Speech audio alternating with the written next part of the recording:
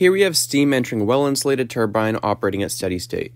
So at the inlet, we're given the pressure, specific enthalpy, and the velocity, and then at the exit, we're also given the pressure, specific enthalpy, and the velocity.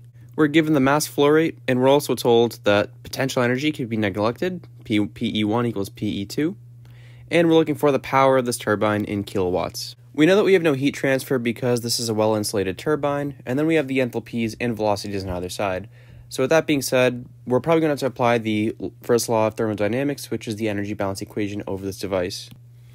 So we're going to have that 0 equals the heat transfer minus the power plus the mass flow rate times basically what comes in minus what comes out. So you have the enthalpy at 1 minus the enthalpy at 2 plus the velocity at 1 squared minus the velocity at 2 squared divided by 2. Just remember that this over here is essentially just the kinetic energy, and if you remember, the kinetic energy is 1 over 2 mv squared. And now we need the potential energy, which is going to just be the mass flow rate times gravity times the change in height, which is Z1 minus Z2. And this is your entire energy balance equation over this turbine. Now, we're told that this is well insulated, so once again, we can cancel out our heat transfer, and then we're told that we're going to neglect potential energy, so we can go ahead and cross out the back end there as well. Now, if you just add W to both sides, you'll have that the power equals the mass flow rate times the change in enthalpy plus the change in velocity divided by 2, aka the kinetic energy. So now let's try to plug and chug what we have. So we'll have that the power equals 11.95 kilograms per second times the difference of enthalpy, which is 3015.4 minus 2431.7. Both of those are in kilojoules per kilogram. And to that, we're going to add the velocities. So we'll have 10 meters per second squared minus V2, which is 90 meters per, and it's actually going to be meters squared per second squared because you'd square the units, and divide that by 2.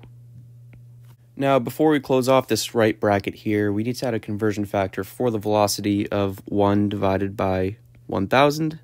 And the reason for that is that this unit here for your specific enthalpy is in kilojoules per kilogram.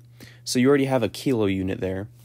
However, this unit here is meters squared per second squared, so you're actually missing the kilo unit. So to convert from a regular prefix into a kilo unit, you have to divide by 1,000, and the reason for that is because we're looking for our power here to be in kilowatts. We're not looking for it to be in watts. If we wanted it to be in watts, we would have to add a conversion factor to the specific enthalpy instead. So now we can close off our bracket and multiply across, and when you do, you'll have 6927.4.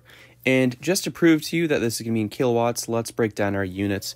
So we're going to have a kilogram per second for the mass flow rate times the specific enthalpy, which is going to be kilojoules per kilogram. And if you multiply across, you'll have the kilograms cancel out, and you'll be left with a kilojoule per second, which is equal to a kilowatt. Now on the right side, you again have the mass flow rate of kilogram per second times meters squared per second squared. And if you multiply across, you're going to have a kilogram meter squared per second cubed. So let's break down that unit on the left of the kilojoules per second.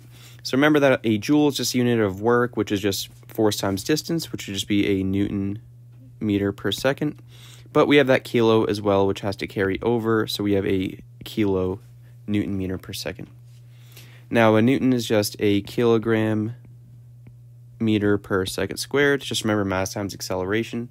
And of course, where you have to carry over that meter from above, so we're going to have to square this, and we're dividing by a second above, so to carry that over, we have to cube the bottom, or the denominator here, and we have to carry over that kilo as well, so we actually have a kilogram meter squared per second cubed, which is very similar to the unit over here.